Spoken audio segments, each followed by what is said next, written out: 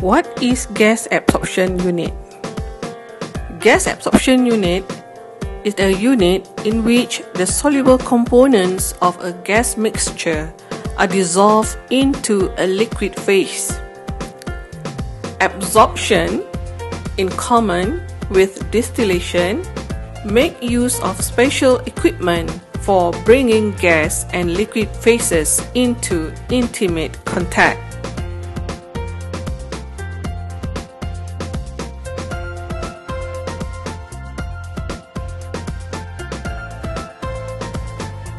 The unit is designed to operate at atmospheric pressure in a continuous operation. It has the following special features. It has fully instrumented to allow for convenient data collection and analysis. The glass column and vessels permit good visual monitoring of the process. Sampling points for composition analysis are provided for liquid streams. The online monitoring of carbon dioxide of gas concentration are also provided. The gas absorption unit is developed primarily to demonstrate the absorption of carbon dioxide into water in the packed column.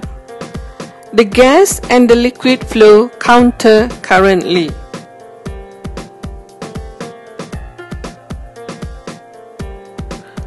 And the packing serves to provide the contacting and development of interfacial surface through which mass transfer takes place. Air and carbon dioxide are mixed before being fed into the bottom of a packed absorption column, while water enters from the top of the column through a centrifugal pump. The transfer of carbon dioxide from air mixture into water occurs when gas and liquid are brought into contact. The lean air mixture will exit at the top, whereas the carbon dioxide-rich water will accumulate at the bottom of the column and overflow into a receiving vessel.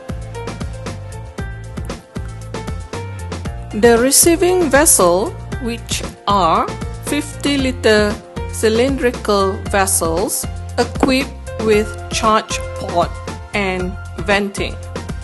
They are labeled by a symbol B1 and B2. The absorption column, which is a packed column, are filled with ratchet rings, inlet and outlet connection for the countercurrent gas and liquid flow. The effective of the column height is 150 cm, and the absorption column is labeled as K1. A centrifugal pump is used to pump the water to the top of the column. This centrifugal pump will deliver 60 liters per minute of water at a maximum delivery height of 6.3 meters.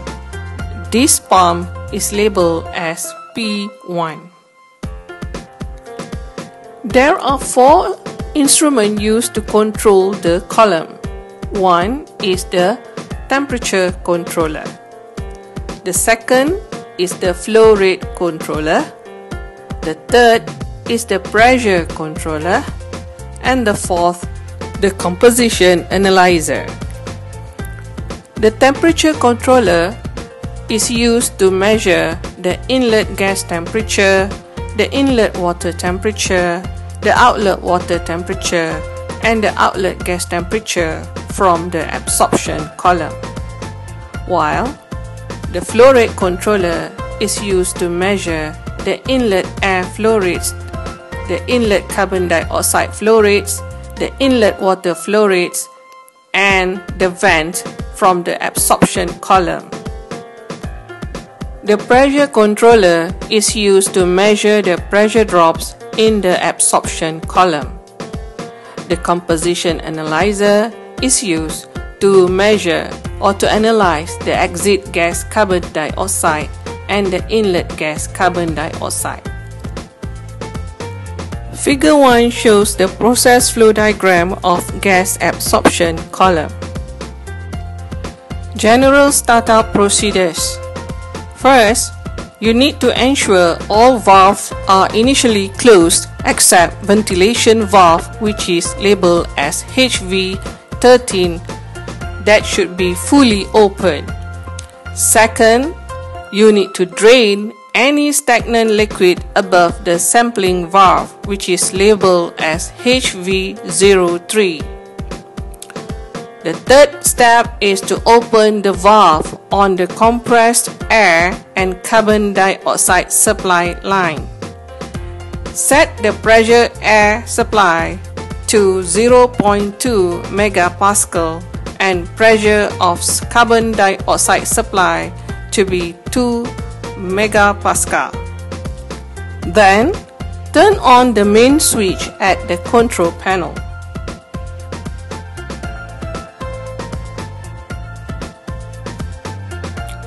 General shutdown procedures. Turn off pump 1. Close valve water supply and valve HV01, HV02, HV11.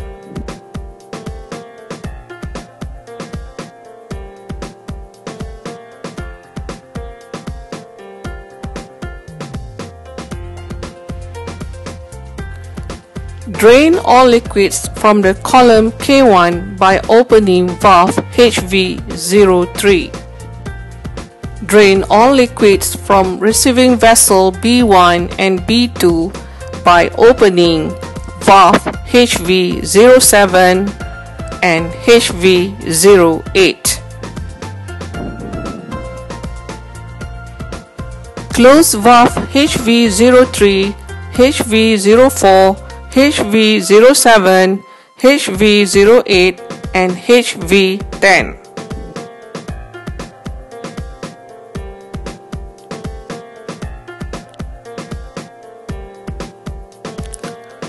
Close valve HV12, HV14, HV15, HV16 and HV17.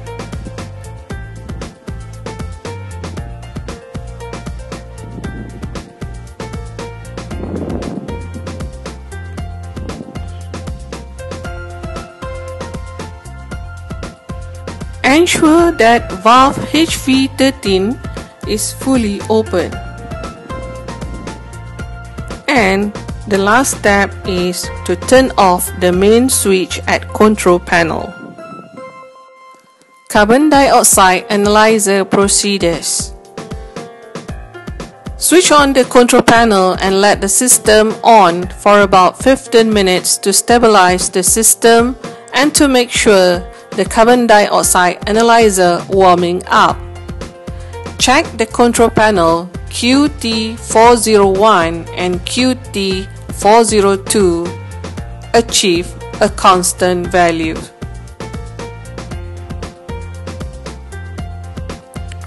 Push the reset button QT401 and QT402 on the junction box for about 2 seconds.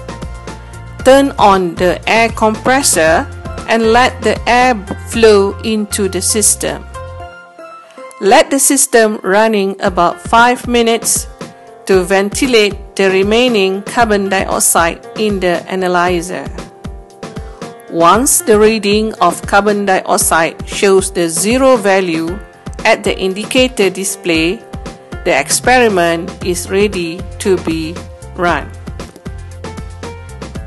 Liquid sampling procedures.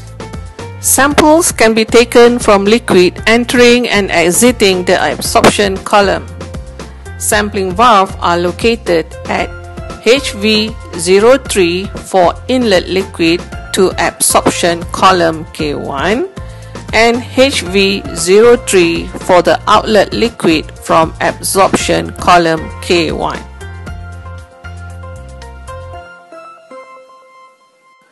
The procedures for collecting a sample are as follows. First, drain any stagnated liquid above the sampling valve. Place a vial below the sampling valve. Open sampling valve and collect about 150 ml of sample. Close the sampling valve. Analysis of dissolved carbon dioxide in water. Water, which is used as a solvent for absorption process, should be deionized because of the presence of dissolved salts could affect the analysis method as described. In order to do the analysis of dissolved carbon dioxide in water, sample should be obtained. 100 ml of samples is prepared. Add 3 to 5 drops of phenolphthalein indicator in the sample. If the sample turns red immediately, there is no free carbon dioxide present. If the sample remains colorless, titrate with 0.05 molar sodium hydroxide standard solution. Measure the volume of 0.05 molar sodium hydroxide required to reach the endpoint. The endpoint occurs when a definite soft pink color is present.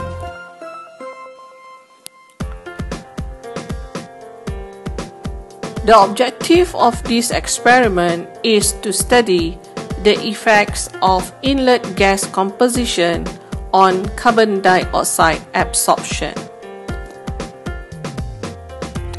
The following are the experiment procedures. Perform the general startup procedures. Open valve HV12, HV13, HV14, HV15 and HV16.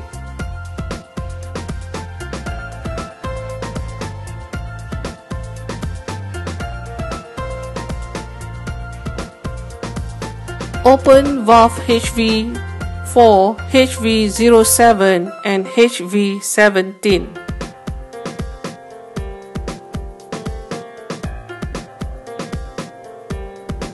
Open the water supply valve to fill the tank B1 with 30 liters of water. Fully open valve HV10 and slightly open HV09.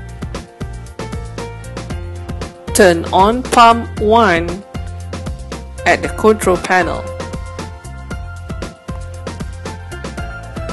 Open and adjust HV11 to give the water flow rates approximately 1.5 liter per minute at FT303 on control panel. Allow water to enter the top of the column K1.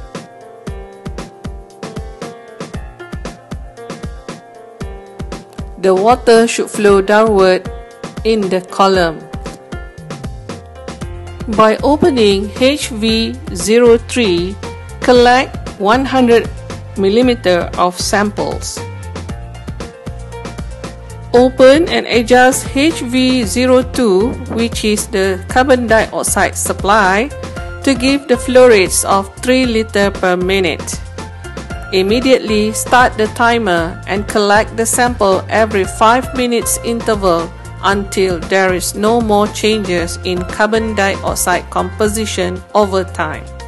Sample should be collected at HV03. When the sample is collected, record the outlet carbon dioxide composition at QT401 on the control panel. Analyze the collected sample to determine the composition of dissolved carbon dioxide. Use the method or the procedure in the analysis of dissolved carbon dioxide mentioned before.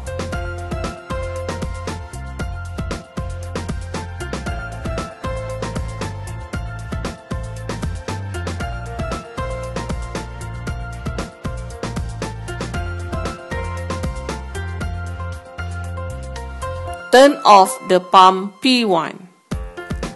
Close the water supply valve and valve HV01, HV02, HV11. So HV01, HV02, HV11 should be closed. Drain all liquid from column K1 by opening HV03. Drain all liquids from receiving vessel B1 and B2 by opening valve HV07 and HV08.